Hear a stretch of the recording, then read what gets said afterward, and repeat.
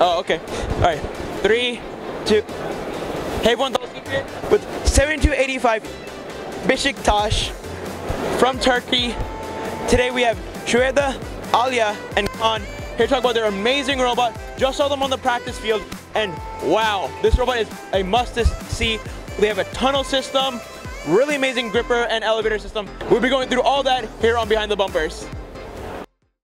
This video on First Updates Now is made possible by viewers like you and also the following sponsors.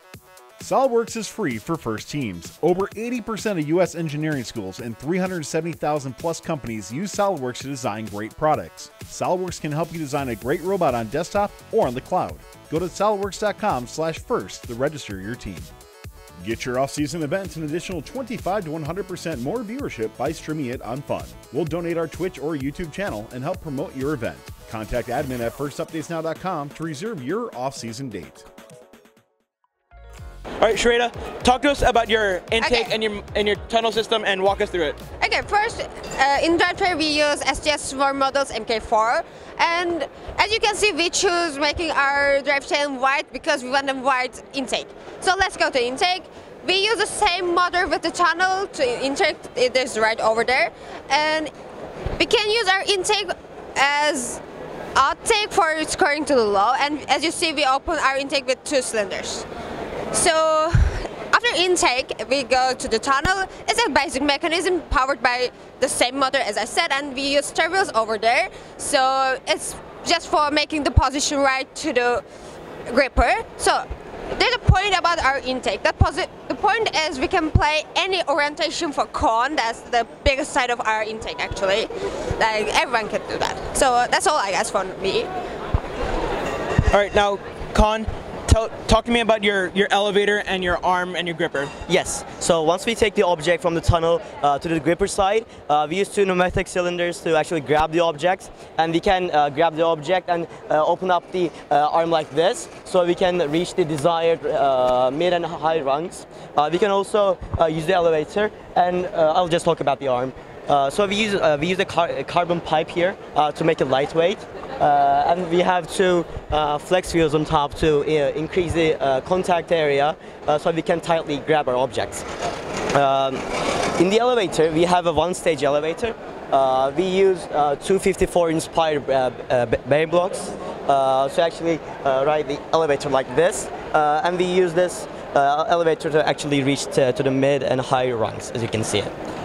If someone can help me, I can open up the elevator. Yeah, thank you. So it actually goes up like this, and this will be a similar preset while we're scoring cubes and cones to the high.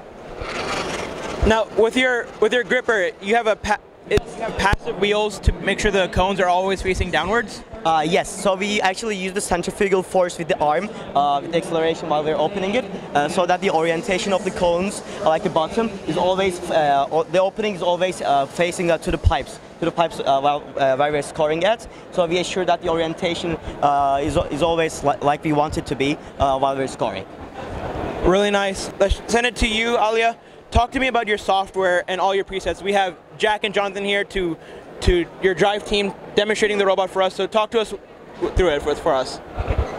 First of all, we have 2 beam brake sensors right here on the robot, and we use them to detect if we got a cube or a cone. If both of them are detected, that means we got a cube, and if one of them is detected, that means we got a cone.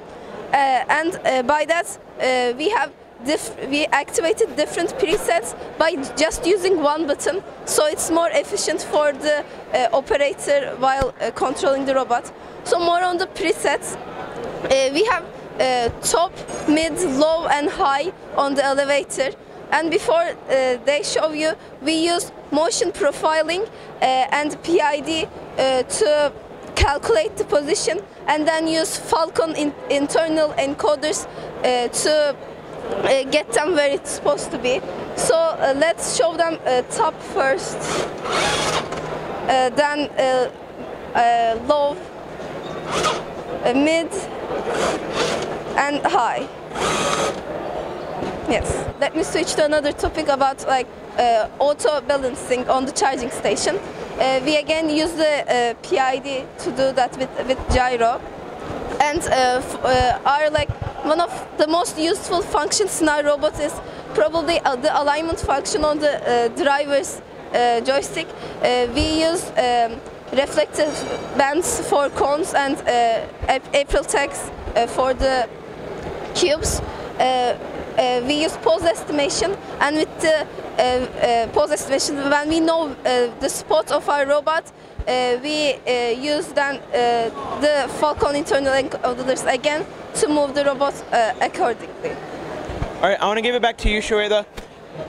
When a game piece goes in, especially like a cone, Yeah. through your intake and your tunnel, does it automatically just straighten itself out? How does that work? Yeah, as I said, that the tunnel's biggest purpose is that making the position right for a gripper.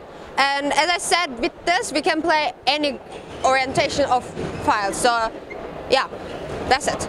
All right, 7285. Thank you for walking your robot through with us. Here representing Turkey. Really excited for you guys, and good luck. Thank you.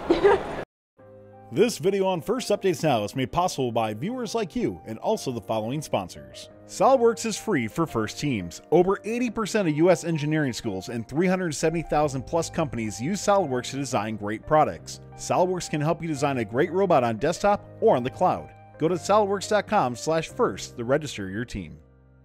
Don't forget to like, subscribe, and ring the bell to stay up to date on our new videos. Keep the conversation going and provide your input to our content. Watch our live shows at twitch.tv/firstupdatesnow. Join our Discord at discord.gg/firstupdatesnow, and check out Fun FTC on Facebook, Instagram, and Twitter, and First Updates Now on Facebook, Instagram, TikTok, and Twitter.